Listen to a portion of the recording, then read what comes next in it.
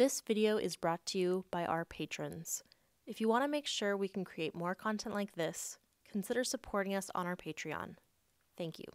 Hello and welcome to another chapter of Capitalism, Socialism, and Democracy by Schumpeter.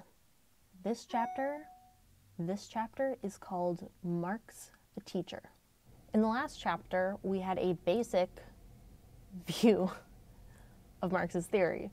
We can find that the sum of the components of Marx's theory is worth more than its individual parts.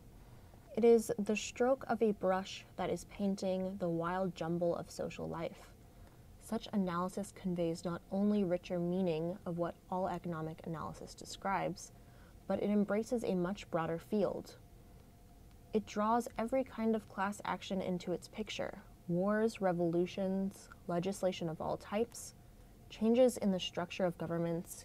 In short, all the things that non-Marxian economics treats simply as external disturbances do find their places side by side with, say, investment in machinery or bargains with labor. Everything is covered by a single explanatory schema. Marx's theory, therefore, becomes a combination of the sociological and the economic. Thus, the economic category labor and the social class proletariat are, on principle at least, made congruent, in fact identical. Or capital in the Marxian system is capital only if in the hands of a distinct capitalist class. The same things, if in the hands of the workmen, are not capital. So what downsides might there be to synthesis in such a theory? Well, it runs the risk of losing just as much in efficiency as it gains in vividness. The loss in efficiency, or exactness when describing the groups or actors involved, and the roles they play, etc., may unfortunately result in lowering the quality of both our sociology and our economics. And this is why such synthesis is so difficult and so seldom attempted. As we read in the quote a moment ago, Marx encapsulates quite a bit in his theory, like historical events, wars, revolutions, and legislative changes, and social institutions, like property, contractual relations, and forms of government. While other economists were treating things like this as events they could look at the consequences of, the economic consequences of, but they were not looking at the causes of these things as things that could be economic. The unique thing about the Marxian system is that he incorporated them as variables rather than mere data, therefore incorporating them into the actual explanatory process of economic analysis. Say war, were no longer independently caused events, but results, say, of class warfare, attempts of revolt against exploitation, of accumulation and qualitative change of the capital structure, of changes in the rate of surplus value and in the rate of profit, etc. Many things that were once random and out of our control can now be wrapped up neatly in a single theory. What a tempting thought! Once more, nothing is easier to understand than the fascination exerted by a synthesis which does for us just this. It is particularly understandable in the young and in those intellectual denizens of our newspaper world to whom the gods seem to have granted the gift of eternal youth, panting with impatience to have their innings, longing to save the world from something or other, disgusted with textbooks of undescribable tedium, dissatisfied emotionally and intellectually, unable to achieve synthesis by their own effort. They find what they crave for in Marx. There it is, the key to all the most intimate secrets, the magic wand that marshals both great events and small. They need no longer feel out of it in the great affairs of life. All at once they see through the pompous marionettes of politics and business, who never know what it is all about. And who can blame them, considering the available alternatives? But apart from this phenomenon described, what does Marxian synthesis amount to? Let's analyze this by looking at two examples which can help us parcel out the merits and demerits of Marxian synthesis. The first of two things we will look at is the Marxian theory of imperialism. Now, it's worth noting that this has its roots in Marx's writing, but a lot of this part of the Marxian theory was developed by Marxist economists, other people, later on. So, don't freak out. So, because capitalist society cannot exist without profits, and because by its very function, profits are always being eliminated, you can look in the description for the full quote on this, but basically because over time, wages tend to rise and work hours tend to shorten, the system will therefore begin to seek out new lands of exploitation, i.e. countries where they still have labor that can be exploited and where the process of mechanization in their industry has not yet gone too far for the purposes of another country getting to exploit them. This process will begin with what we can call the bourgeois country, moving equipment and capital into the country they're colonizing or taking control of. I'm going to call them the lesser developed country. So the bourgeois country will move equipment and capital into the lesser developed country as a way to begin to establish their economic links and industry there. And this will often / always lead to political subjugation as well, because the natives of the country they're coming into might be like, what are you doing here? And also, why are you exploiting me? But also because the bourgeois country or the capitalist country wants to protect their investment from competition with other capitalist countries. This imperialism is viewed as a stage of capitalism by Marxists, and preferably the final stage of capitalism. It coincides with a high degree of concentration of capitalist control and a lowering degree of the competition, which gives rise to small and medium-sized firms.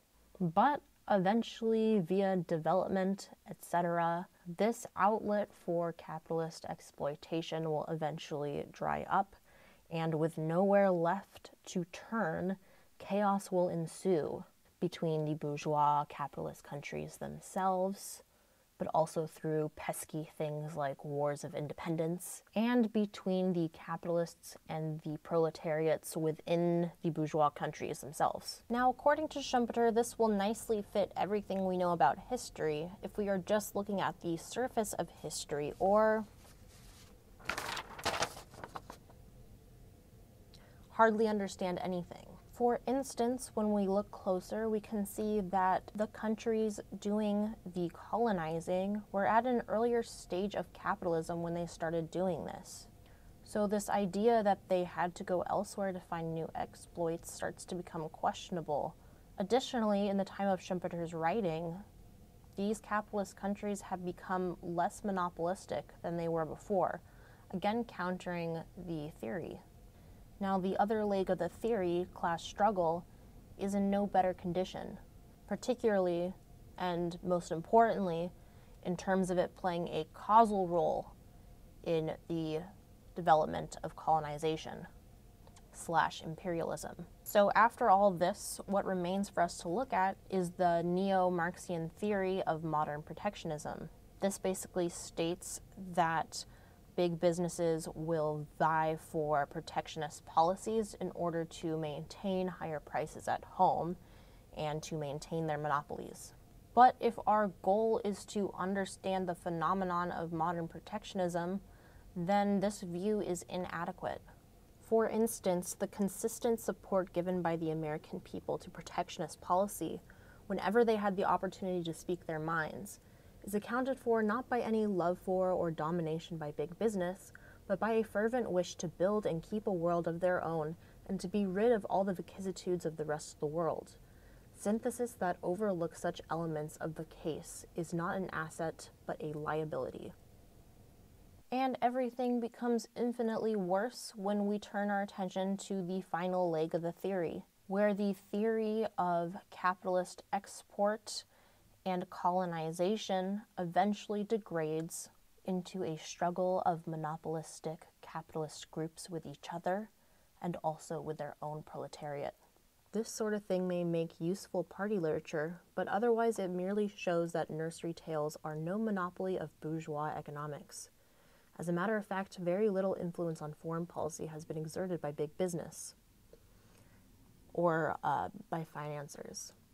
The attitudes of capitalist groups towards the policy of their nations are predominantly adaptive rather than causative. Also, they hinge to an astonishing degree on short-term considerations, equally remote from any deeply laid plans and from any definitive objective class interests. Now let's move on to our second example for our analysis of the problem-solving power of Marxian synthesis. Number 2, the inevitable breakdown of capitalist society and the inevitable emergence of a socialist society. A little tricky because the breakdown of a capitalist society can become right or wrong depending on your definition of breakdown. The inevitable emergence of a socialist society, though, is more concrete of an assertion. Although Marx was very clever to never give us a super clear definition or image of what a socialist society would look like, mainly that it would just be classless, self-destruction, the purely economic reasons why self-destruction would be inevitable were discussed by Marxian economists, is found to be insufficient. They are insufficient explanations for why this must be. What can we grasp from Marx's actual writings? We can grasp the untenable argument that misery and oppression will only increase. But if we accept this as true, which Schumpeter doesn't, does that even ensure the breakdown of capitalist society? At least as Marxists perhaps mean breakdown. Is it possible that things can move in a different direction? Schumpeter says that viewing socialism as the only possible final destination after capitalism is a problem in and of itself. Unless, of course, our definition of socialism is any non-chaotic alternative to capitalism. Schumpeter says that even if it is the Marxian outcome that occurs, it requires a distinct action, meaning a choice, to move in that specific direction, as opposed to other directions, rather than it being inevitable. This is not to suggest that Marx was saying people had to just sit back and socialism would happen. They felt, that there would be a revolution. Obviously, that takes an effort. The way Schumpeter means it is that there'd be effort to make that choice as opposed to other options, which therefore, of course, means that according to Schumpeter, there are other options. And on that note, we wrap up this chapter. I am going to put additional quotes into the video description if you are looking for a little bit of more nuance to the sentences that I am saying. I hope everybody has a wonderful week and stays tuned for our next chapter of Capitalism, Socialism, and Democracy. Bye-bye. Hey, do you hate all of the ads on our videos? Well, it doesn't have to be this way. There is a way out.